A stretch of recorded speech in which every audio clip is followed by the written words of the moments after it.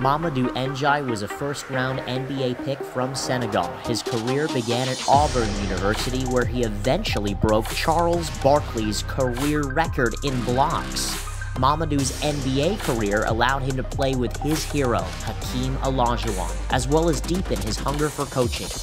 Join me, Charles Wollin, for an inside perspective on a basketball mastermind that will bring his love of the game to USF.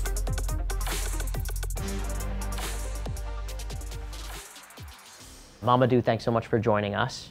Really appreciate you being here on Inside Perspective. You grew up in Senegal, typically a footballing country, and I just got to ask right off of the bat, 1998 World Cup champion France goes to the 2002 World Cup in their first game against your home country, Senegal, and Senegal defeats France by 1-0 in 2002.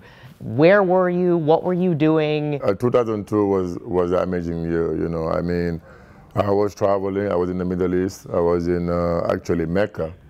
When, you know, I went back to my hotel, I found out the news. I was in my hotel room jumping and dancing. Everybody in Senegal, because I mean, you gotta know the history. France colonized us.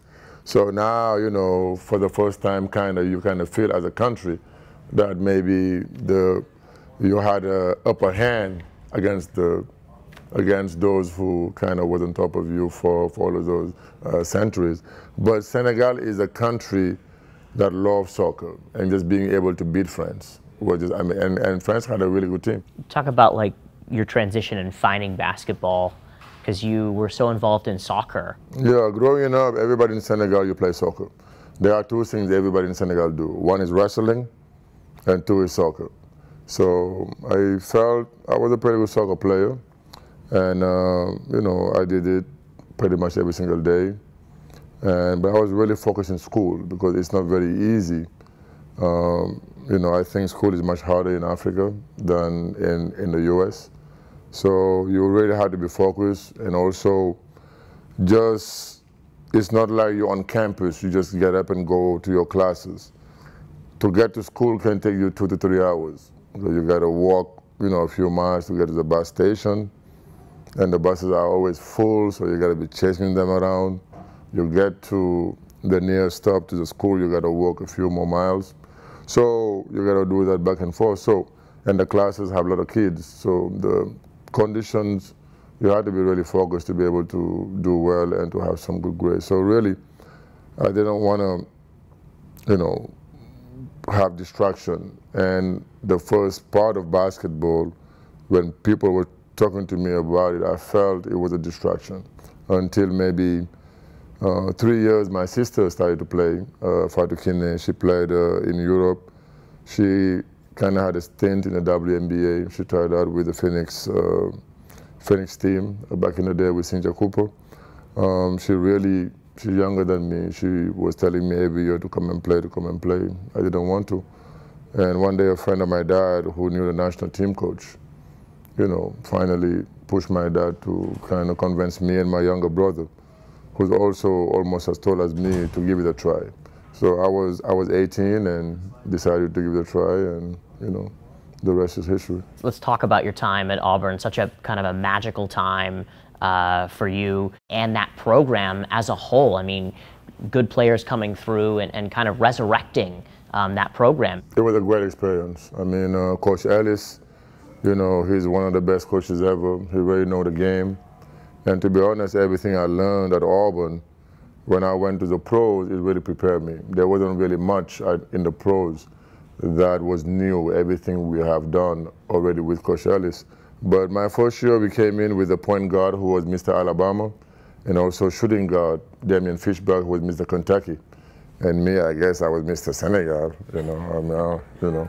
So I didn't have any rating or anything like that. But all of us, all the 3 freshmen started by the time we started conference play. And there were some good seniors ahead of us. You know, like actually the senior who played more minutes than me was Pat Burke, who played with the Magic. So, and played in the NBA for 7 years. He's the one that I ended up starting in front of him and Fishback and Doug Robinson, who was a point guard. We had 4 years together. Our freshman year, we did well. Sophomore year, we went to the NIT.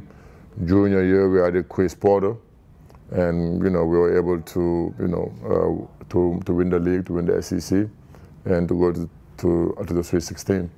And then senior year, we went to the second round. We had a bunch of injuries and off-the-court issues, but it was a great, amazing experience, and I've learned a lot. What did that experience teach you to take it to the NBA? Everybody says it's so hard to get to that NBA level, and you did for so many years, and you had a good career there. What did that experience teach you in order to get there? I mean, you had to work hard. You had to have tunnel vision.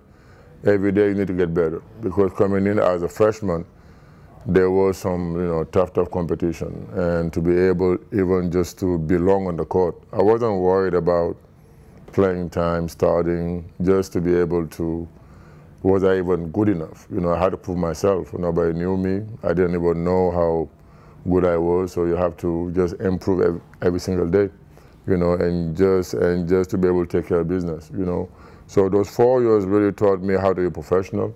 Coach Ellis was running a first-class, program, and just to be able to do your work in the classroom, to be able to do your work on the basketball court, off the court, to have a clean record, and just learning all those, things that the life skills that not only help you for the next level in the NBA, but in life in general. I was able to learn all of those and make them better. It wasn't just about basketball. It was more than basketball, and I do think those 4 years at Auburn really helped me to improve in all facets of life. You were at the Raptors, you were in Dallas, and you played with Hakeem Olajuwon. Hakeem was my favorite player. My two favorite players growing up was Hakeem and Michael Jordan. The same year I got traded to the Raptors. Then my second year, Hakeem came to our team. Actually, one day the GM called me, said, "Mamadou, I have a great news." I was like, "What?" He was like, "Yeah, we're gonna have Hakeem here. He's gonna be able to mentor you." That was my second season. You'll be able to learn a lot from him. I was like, "Wonderful," And then he's like, "Well, the next thing, we need your number," because Hakeem was number 34. So I probably should have negotiated better. I just gave it. I probably should have asked for a Rolex or a car or something, Maybe they would have given me something. But I was so happy to have him, so excited. So I changed from number 34 to number 32. But, really the reason I was wearing number 34 was literally because of him. So we had a great year together. That was his last year playing. We built a brotherhood. I learned a lot from him. And until now, he's like a big brother to me. Do you have an NBA coach that you still talk to, or is that guy that was an inspiration for you to get into coaching? The people I call all the time, and basically is very, very minimal. Hakeem Olajuwon is one of them. Coach Ellis is one of them, But Lenny Wilkins, whenever I saw him, he was an amazing coach. So I've learned a lot from him. Was in training camp with Phil Jackson. So I have learned a lot, with so many amazing coaches. What was the spark that said, you know what, I want to do this too? I think for me, basketball, I really had a love for it, but also I love to teach. Even during my playing days, when I see a kid training and they make mistakes, I may stop my workout just to show them what they're doing wrong. So that's just something that, naturally I love to do, to teach. I think I have a pretty good mind. I pick up information pretty quickly and not just pick it up. And also I do believe that I have the ability to apply it.